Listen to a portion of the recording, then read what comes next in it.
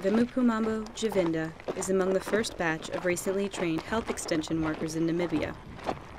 Following a 6-month training course, Javinda's task is now to bring basic health care to under 5-year-olds in the Kunene region. You see this mountain? I will travel from here to on top of that mountain for one homestead. The other homestead is there on that mountain. From there, cross the river to that mountain again. Mountainous, dry, and sparsely populated, the northwest region of Namibia is home to the nomadic Ovahimba people. Holding on to their traditional way of life, the Ovahimba are often on the move in search of water for their cattle. This way of life provides healthcare challenges.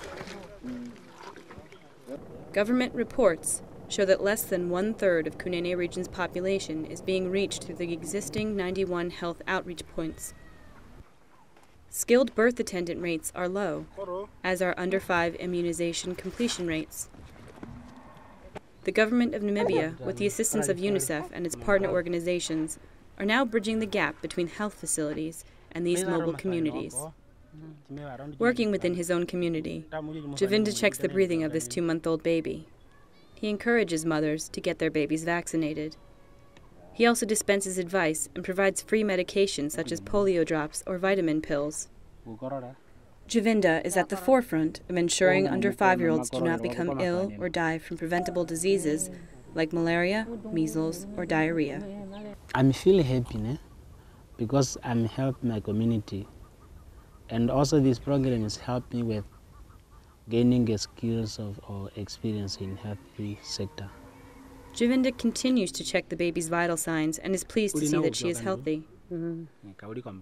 This checkup has saved the mother and her infant the 40-kilometer journey to the nearest health clinic.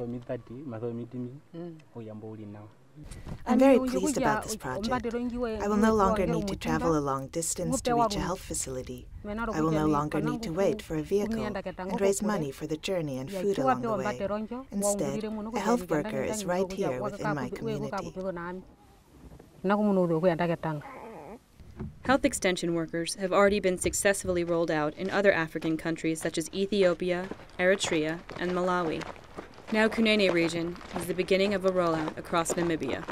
So by piloting this program in Kunene, in Opuwo region, the 34 health extension workers would actually be the ambassadors, if you will, and Kunene would be the ambassador region to all other 12 regions in Namibia so that we can take this program to scale. Namibia is a signatory to UNICEF's A Promise Renewed pledge. This means reducing the country's current under 5 mortality rate of 42 in 1,000 to under 20 in 1,000 by the year 2035. With health extension workers now providing essential services to the most isolated of communities, attaining this goal seems possible.